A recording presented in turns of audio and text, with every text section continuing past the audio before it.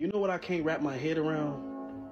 How in the hell did white people convince the world that black people are dangerous and to be feared? So why didn't I flinch? Because the laws of science differ fundamentally from those of...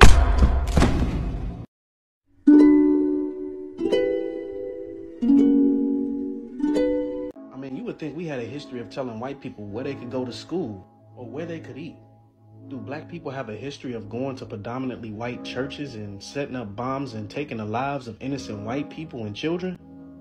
Maybe black people have a history of getting a mob of us together on a Sunday to go and kidnap and string up a white person from a tree and then turn it into a whole block party where we celebrate, barbecue, and just have a good merry old time. Maybe, just maybe, we dictated where white people could live and if they were to be approved or denied for loans based off their skin color. The point is, the greatest weapon is not a bullet, it's propaganda. Because with propaganda, you can affect the group's reputation. And with reputation, that dictates perspective. And with reputation, that dictates perspective. And with reputation, that dictates perspective. You sure about that? That's why? Authorities are trying to figure out who opened fire at a Juneteenth celebration in the Chicago suburb of Willowbrook. That was overnight. One person died and at least 22 others were injured. Investigators say several of those who were hurt were trying to flee the chaos. And with reputation, that dictates perspective. It's for some reason y'all don't see the present, but y'all focus on the past. Well, how did white people teach everybody that black people are this? How in the hell did white people convince the world? No, the white man didn't teach teach anybody nothing. You get me? They did the slavery thing. We got free. And from that moment, we taught everybody everything about us. My family, we moved to Chicago in August of 1919. This was a month after the famous race riot, but that did not deter people like my father and mother from bringing their families north. They came for three principal reasons: to be able to fight back if they were attacked, to be able to vote, and to be able to have a better education for their children. In that area, what Robert Abbott calls the Black Belt, and which Sinclair Drake labeled as Brownsville, and which most Caucasians in there call the ghetto, the Black Ghetto. In that neighborhood, in that community, everything that I could want was there. It was like a little city within a city. You had independent, parallel institutions, parallel economic, parallel religious, parallel political. Your father and your mother might work outside, but they would come back in the neighborhood to spend whatever money they had to spend. So the dollar actually turned around in the old Black Belt more than 6 times. So we felt a sense of independence. It was overcrowded. So it was sort of an optimism in the community. Though we lived in a period of the Depression, we were not depressed. Putang ina! Si Optimum Pride! Puking inang yan, Optimum Pride! Babe. Yeah, frolic your ass to the store and get me some beer, nigga. He was miserable, just for the sake of being miserable. But what I remember most was his unwarranted hatred of the white man. Goddamn crackers. Black man can't get ahead for nothing.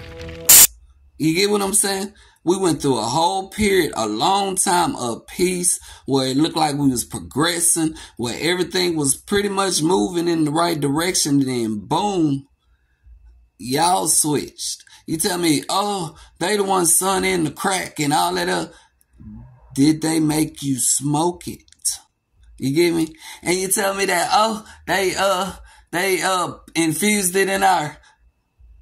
Did they make you continue doing it? You get what I'm saying? It's like it's like, at what point do we blame ourselves? Like right now, we can show you video after video of black people running into stores and stealing.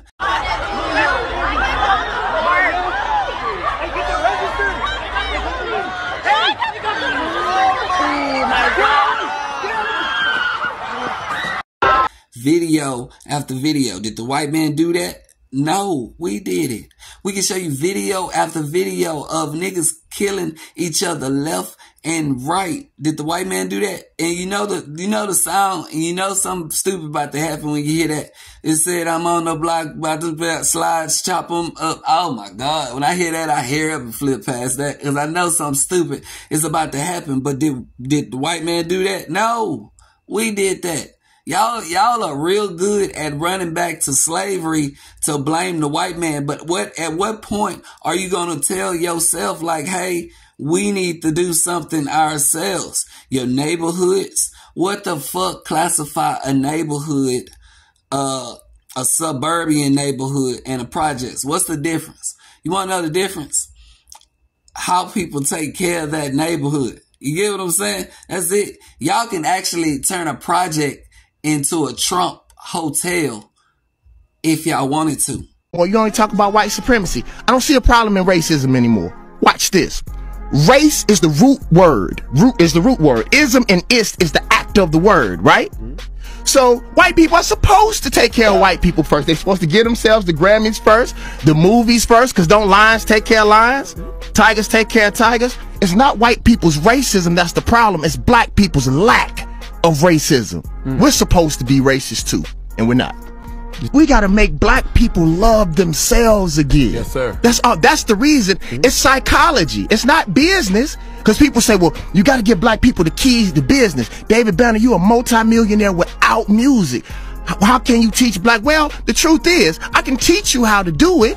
But if you don't like black people subliminally, if we do a black movie and you know black people do movies, even example, think about it. The A-list white artists, actors, you can't pay them to be in a black movie.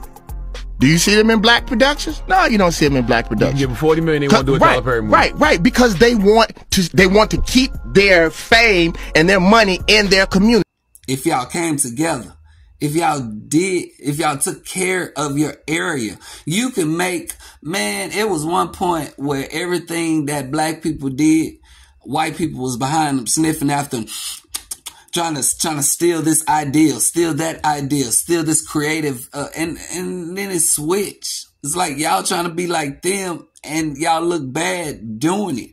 Any appliance with the MyDeal logo is reliable and designed to make yourself at home. And it was my idea. You get what I'm saying? At what point are you going to blame yourself? Happy Juneteenth, everybody. I love y'all. I really do. That's why I'm talking like this. You get what I'm saying? We got to blame ourselves, bro. You get what I'm saying? Either you're going to be a part of the solution, or you're going to be a part of the problem.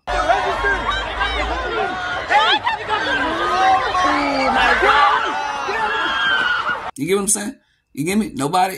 At this point, you can't blame nobody but us. You get me? Oh, they messing it. Well, we can't go to work in these jobs and they're taking this. No, you choose to want the shit that they try to sell you. You get me? You choose to take your hard-earned money and spend it on clothes and shit. We are the biggest consumer base in the fucking world. We buy everything they throw up under our face. Like, here, nigga, take this.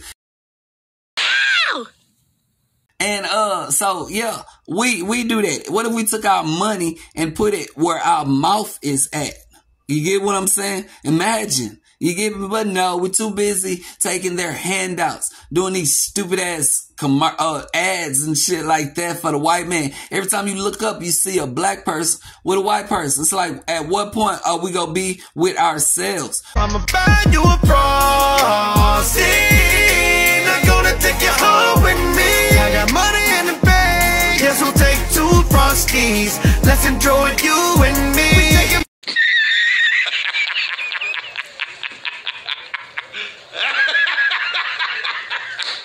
Well, just because they give us a movie role, do we have to take it? Where's the pride at? Y'all don't know how to say no. You get what I'm saying? No, but they convinced y'all that everybody that is like y'all is y'all enemy. You get me? It's only two sets of black people, and then there are anomalies like me who can see everything. You get me? The ones who run to the past to blame everybody. How in the hell did white people convince the world? Goddamn crackers. Black man can't get ahead for nothing. And then the ones who are say fuck every other nigga, they trying to be white themselves. That's basically where we at. It's only two types. You get me? Two types. That's it. And then there's me. You get me? Who has to be a part of this. I'm like that guy in class who didn't do nothing when the teacher left out the room, but then he come back and come back, catch everybody running, jump around. I'm still in my seat. I ain't moved, teacher. Now everybody got a fucking miss recess and shit.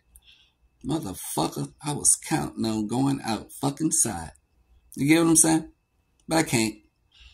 Cause of y'all. Y'all are stopping us. You get me? Y'all are keeping us back. Don't blame the white man. Now, look, let me explain like this. I'm the type of person who believes that I can't even be mad at the white man for coming up with an ideal and going through with it. It was like, hey, y'all want to go over here and take these dudes over here, and I was gonna say niggas.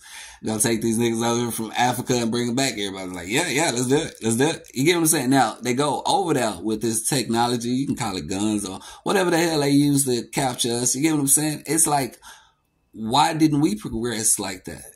You get me? How did they penetrate our defenses? You get me? You keep blaming people for evolving and shit like that when you done stopped. You just stopped. You just stopped evolving. The only thing that evolves with us now is dancing. We just love to dance. We are some tap dancing niggas, ain't we? I put this soda up. And I jump 'em. Cause I don't care. I don't care. You get what I'm saying? Yeah, but this video gonna get flagged. I know it is, because it's talking too much sense. You get me? They do not want me on to be seen. I'm probably killing myself. I know I'm gonna end up killing. If I ever make it big, they gonna kill me. I know they. Hey, yeah, man, you get me? You gotta stop blaming the white man. You get me? Even our relationships, you get me? Our relationships even suck. Nobody told y'all to act like that. We actually used to have good relationships before Waiting to Exhale and The Color Purple got into y'all. Nobody had told y'all to be like that. You get me? Ain't nobody write a script and tell y'all to follow it, but y'all did. You get me? Anyway, yeah.